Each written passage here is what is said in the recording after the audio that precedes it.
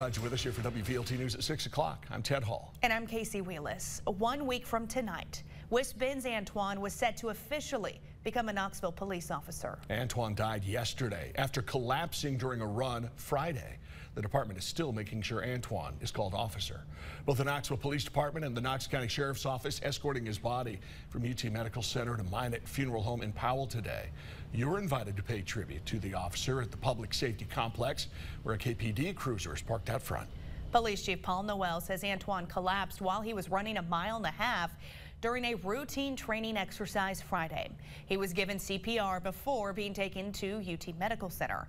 He later died Sunday morning, surrounded by family and friends. Our Lexi Lepoff joining us from that Public Safety Complex where the police department is. Lexi, you met with somebody who played a big role in a special honor for Antoine right before he died.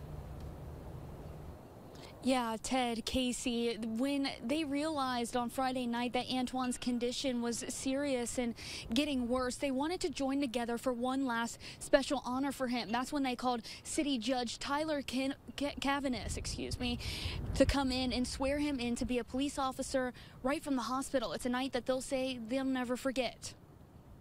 No one woke up Friday morning thinking that that's possibly, what they'd be doing. A late night and a swift effort to honor Knoxville police recruit Wisbens Antoine. I had just gotten into bed, actually hadn't even turned the lights off, and saw that Chief Noel was calling me, and that's unusual. City Judge Tyler Caviness, Mayor India Kincannon, KPD leaders in Antoine's entire recruit class joining together in his hospital room. And we all decided that there's no better way to honor his service and his sacrifice to our department and our community than to make him a police officer in the hospital.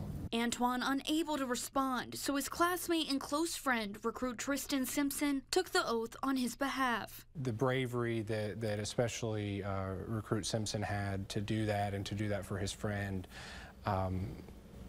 it was hard to witness, but it was special to be a part of. Just a week out from his academy graduation, honored with a badge symbolizing his transition from recruit to officer.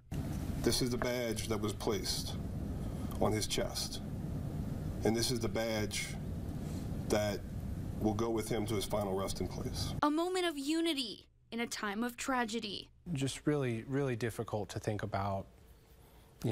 That's not how that should have been. That's not how that should have happened.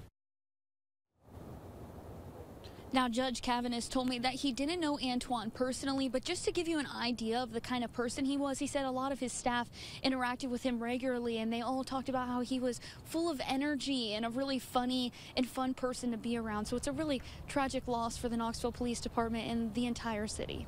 Lexi, thank you.